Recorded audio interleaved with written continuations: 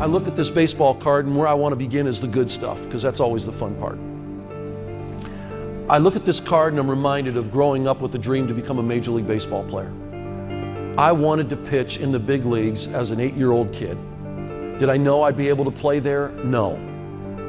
But I had a dream. I progressed through the amateur ranks of baseball, found myself in high school, where I was playing in my senior year and things were going fairly well, and all of a sudden the coach came up to me and said, "Dave, I really do believe you have a chance to play at the next level."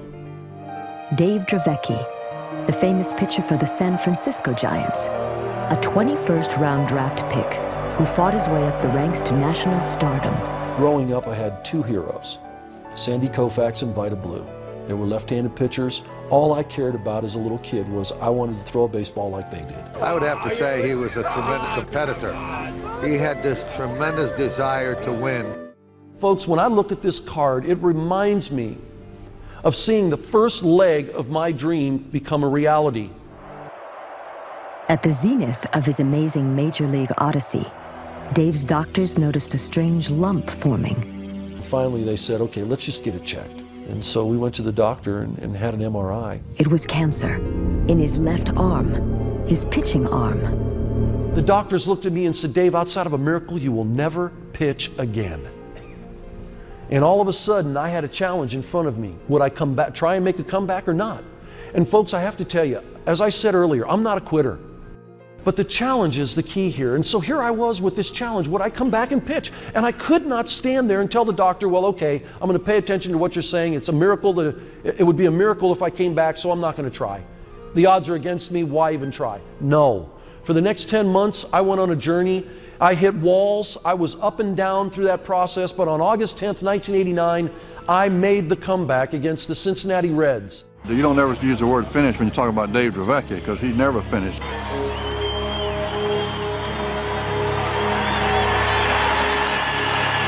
The magnitude of that night is unreal. It was like more like a World Series game, the 7th game of the World Series. And he got a stand ovation when he walked down by the bullpen. When he first started warming up, he got a stand ovation when he finished. He got a stand ovation when he went to the mound. It was just incredible to sit there. I didn't really manage that game. I just sat there in awe. Dave returned to the mound to pitch 8 electrifying innings for the Giants, leading them to victory. But then, 5 days later, on the mound against Montreal, Dave Dravecky threw the pitch heard round the world. The 6th inning, and I'm back out on the mound, and I rear back to throw a fastball to Tim Raines, who's at the plate. And all of a sudden, as I let go of that pitch, my left arm snaps in half. Here's the pitch, and Dravecky falls over. This incredible explosion in my left ear from releasing that fastball and my arm snapping in half. And I went falling to the ground, almost went in shock. There was something going on in my life that was a whole lot bigger than baseball. So much bigger than baseball. Dravecky stumbled on the mound. He threw a wild pitch. Hank, he's holding his shoulder. His left arm shattered, along with his dreams of a major league comeback. The man with the miracle arm must now face the future as an amputee. Baseball was just a stepping stone to something much greater.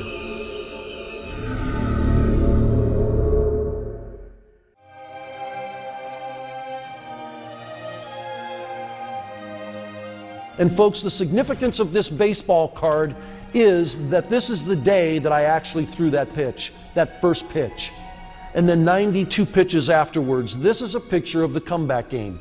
That is why this card is so special to me.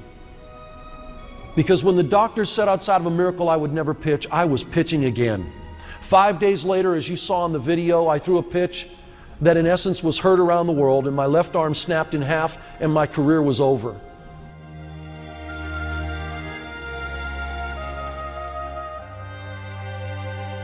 There's a huge question in relationship to all of this. You know, we understand society tells us that our worth is defined by what we have, how much we have in the back pocket, how much we possess in relationship to homes, cars, other luxury items, whatever it might be, or what we don't possess. Some people feel like they're worth a lot, others feel worthless. But I'm here to challenge you with a very important question.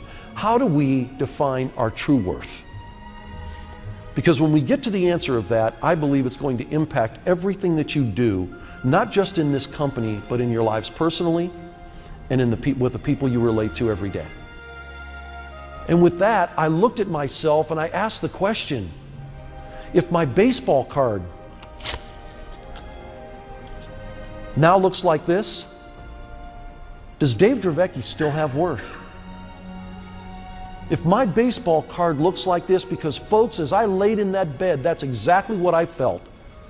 As if I had no worth because my card now looked like this.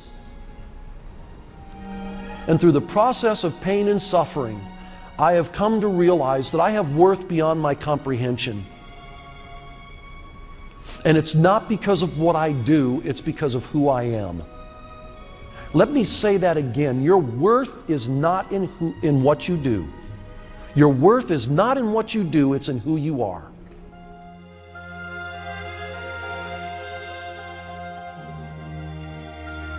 And I've come to learn that who I am revolves around all the relationships of my life. I'm here to suggest to you that the people that you work with are more important to you than the success you have with the product that you provide.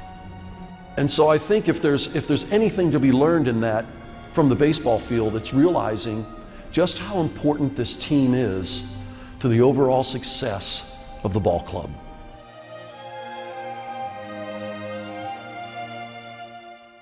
I love fishing. Happened to be in a sporting goods store, walked into the fish and tackle department. We got this newfound love, and so all of a sudden, I decided to figure out how in the world I'm going to do this. So anyway, here I am in this store, and I walk up to the counter, and all of a sudden out from behind the counter comes this young man, and he gives me the strangest look. Well, you know what his next question was? Have you ever caught any fish?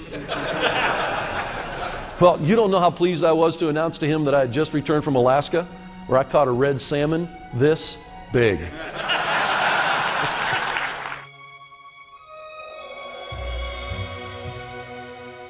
When I look back over the past several years of my life, and I see all that I've learned from other people who have suffered, all I've experienced of other people's love, all God has shown me of His mercy and comfort, and all the encouragement my small measuring of suffering has given to others, I think to myself, if I'd have continued on as a baseball player and missed that, now that would have been the tragedy.